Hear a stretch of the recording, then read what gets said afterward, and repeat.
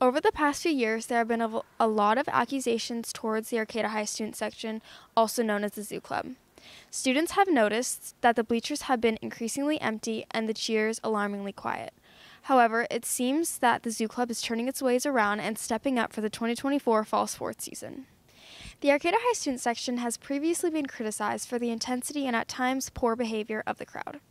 While the student section wants to be loud and active, they still want to maintain a positive reputation. Today I'm here with Bella Campbell, a volleyball player and an active member of the Zoo Club. Over the past few years, have you noticed a change in the Zoo Club? Yes, my freshman year was definitely very exciting. They were all hyped for the games, and then started taking a crash my sophomore and junior year, and then now we're trying to build back up that excitement to keep it going for these new freshmen to look at and be like, oh my gosh, I had such a great freshman year, and to keep it going. So yeah. As a volleyball player, what role does the Zoo Club play on your team's performance and attitude?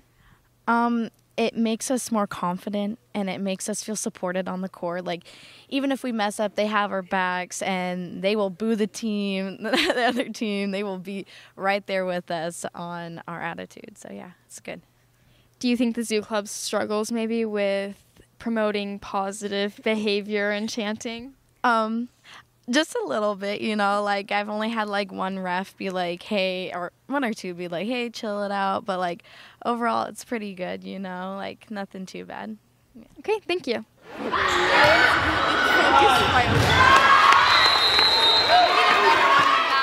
Today I'm here with the co-presidents of the Zoo Club. What are your guys' names? Tony Diaz.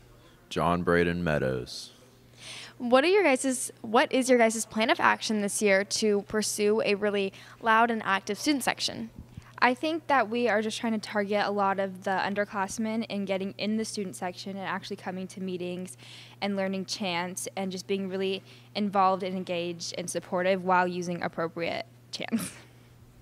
I would say getting new traditions, then also getting more people to show up to the meetings, and just bigger student section, more people, and definitely underclassmen.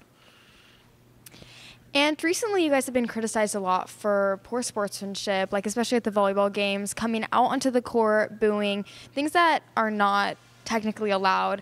What is your guys' plan for stopping that kind of behavior?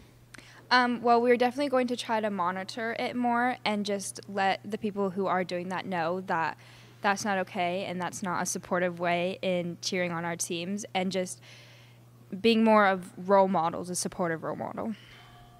I say them. I say keep it going. What do you guys think is your reputation in this Humboldt Del Norte section?